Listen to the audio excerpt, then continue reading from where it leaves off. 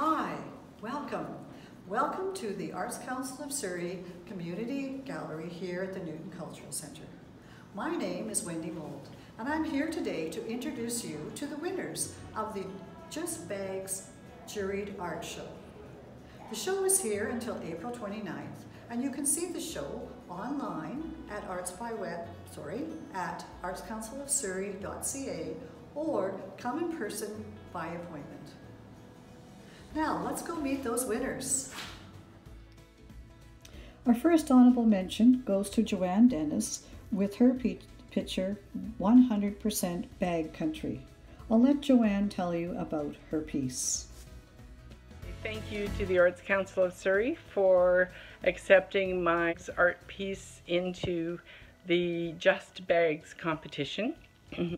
This artwork is made up of bags for the image, the frame, the backing, and the hanger. 100% Bag Country is a concept fiber artwork that depicts a country setting with a bell tower that calls the local farmers together to join in celebration of the sun. What better way to represent the Just Bags exhibit with an artwork made 99.9% out of bags. The thread holding it together is the remaining 0.1%. The artwork was made up of grocery bags, the ones that you purchase for $1 when you've forgotten your plastic bags in the car. There's a bell tower that was already part of an image on one of the bags, which made me think of orchards and farms and carries a message of celebration for a great harvest. The fence adds to the combination of patterns showing in the piece that are part of the country landscape. The frame was made from black bags, and I used a stacking technique which involves cutting stacks of small rectangles, piling them together, and sewing them in a way that pushes all the edges forward to create a three-dimensional frame. So I'd like to introduce you to Helmut Gunterad with his picture, Lady with a Bag. Can you tell us a bit about your picture and what inspired you? Okay, yes, this was taken in La Paz, Bolivia. It's the capital of Bolivia, and actually what really intrigued me was the color and the contrast in the image. That was taken at 12,000 feet elevation, so there was a little bit of breathing issues, but other than that, I was very pleased with it and entered into this competition. I was quite happy to receive honorable mention. Well, very interesting. And I noticed too you didn't use glass on this picture. No, I like to keep my photographs without the glass, especially for gallery exhibits. It just really, the glare, eliminates the glare. And I spray it with a special coating, which gives it a flat image. And I've been very successful with this technique. Well, it certainly looks very nice. Thank you again for sharing your ideas, and congratulations on your award. Thank you very much. So this is Elaine Preston and her third place picture, Friends Forever. Elaine, would you like to tell us a bit about your picture and how you were inspired for the show? Sure. I got the idea from a photograph that I found online. Unfortunately, I haven't been able to find the name of the photographer. It was a black and white photo.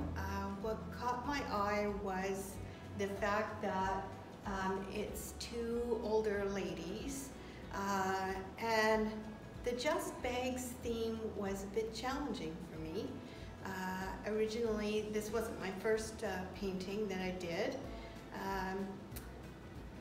I wanted to be able to show that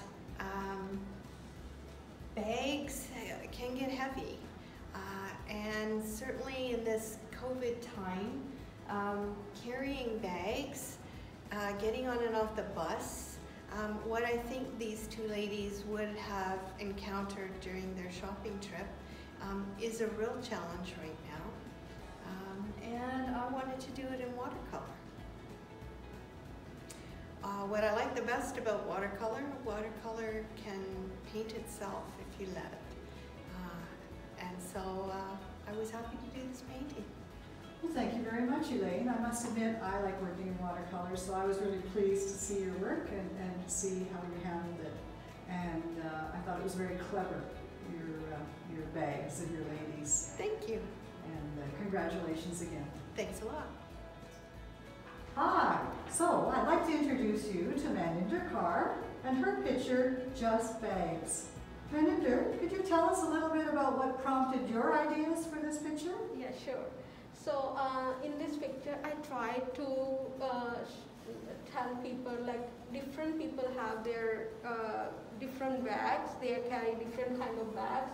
Like mom has different bag, teenagers have different bag, and the beggars, they are also carrying different kind of bags, because bags are a very important part of our life. So if I'm thinking about myself, I am not feeling complete without my bag. So bags are a very, very important part of everybody's life. So I showed here a little bit of giving idea that whenever we are traveling, how important bags are.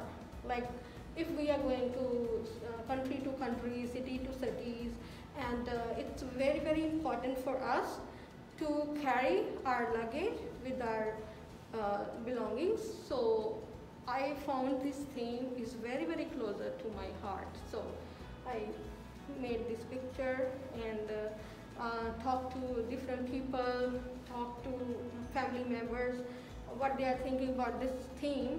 And this theme is itself is complete.